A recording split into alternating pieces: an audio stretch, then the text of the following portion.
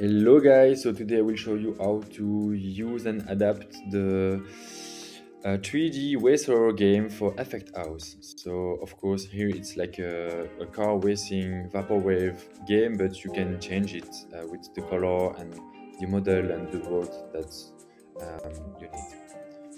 So here I've set a 10 seconds game so you can see it quickly. You can catch elements by moving your head left or right. Whoop, and you have an animation if you miss it, and if you have an animation if you catch it, and that's the outro panel. So to do that, of course, as usual, you have to prepare your assets, and by assets here it's like a mix of 3D elements and images. So for the images first, you will have to replace the world, the sides of the world, and the world decoration, that is the palm here. And for that you have to find the right material for that, and you can see the project is organized in three sections as usual: the intro, the game, and the outro. The intro is basically just the message at the beginning with the instruction. We can see it here because it's auto starting. If I put back the screen tab, so that is the intro image. You can replace it, of course, with the title of the game, the instruction, whatever. Then it's the game, so the intro will disappear and the game just continue to be displayed until the end. And at the end, the outro will be displayed. That's the outro image with the score. And you will have to replace the word, the car, etc. But first of all, for the images that you will need to replace, it's like the word and the palm. So you can find the word in the zone, in the word and then zone, but we need the first zone here, a fixed one. Anyways, I will skip that details, but you can find deco left, deco right, that's the palm. So you can see unlit deco right and unlit deco left as material name. So just find it on the material section here and change the image. So unlit deco left, click here, and then you under texture you can see palm here, and you can just import your image in the assets panel. So drag and drop it here, and you will find it in the list, and then you can just replace it.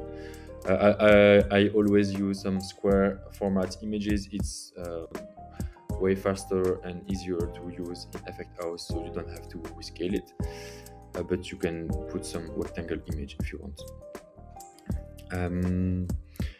Yes, one thing to know: if you import your image and I don't know, create a new material and it's not you don't have any transparency, it's because in the material you have to click render state. In blend mode you have to choose either alpha test or transparent. That's the trick, but it's already done on the template, so no worries. Same for the word, so just click the word. You can see PBR word material, so just find it, PBR word, click texture, and you can replace the word. It's also a square image format. Same for the sides, you can see PBR word, right? Once all the images are replaced, you can replace the 3D models, and in the 3D models we have first of all the car. So you can find another player to replace the car. So you can go to Sketchfab and find whatever you want. So if you want a biker,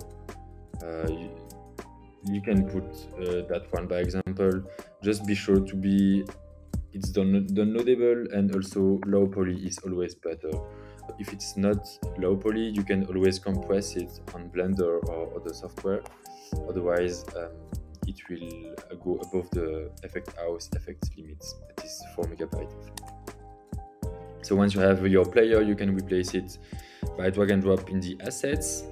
Normally you will have it in GLB format. So drag and drop in the assets, and then in the game section, player, you can drag and drop your player here.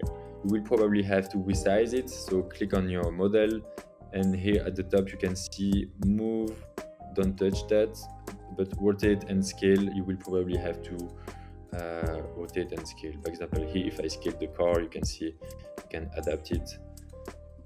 I could also move it up and down, but yeah, I don't know. Just do your test and adapt your player.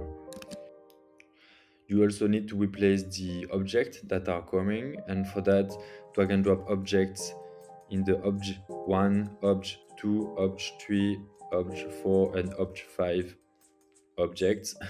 So just drag and drop your object here.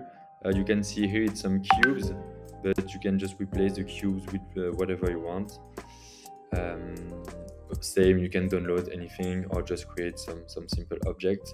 Keep it simple, not too complex, because the game is already quite heavy. So once it's done, I think it's basically it.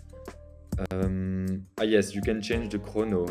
So in the variable here, so click here, you can scroll and find change chrono, and here it's 10 seconds. You can put 5, 20, whatever.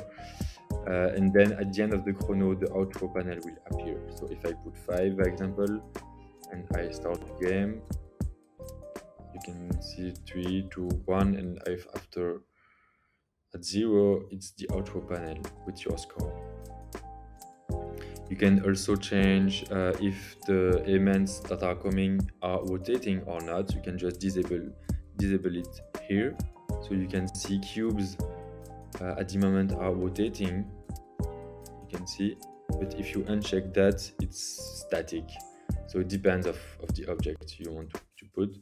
You can see it's static. So that's an option you can enable or disable here.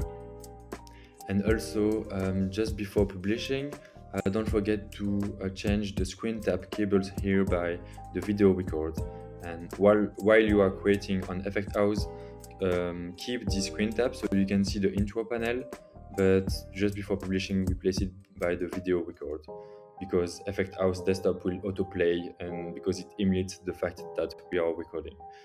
So yep, I think you have everything. Don't hesitate to put on the comments what you have done with the template, and please let me know if you have another game ID, or if you want I do some template for you, I will do it. Bye bye.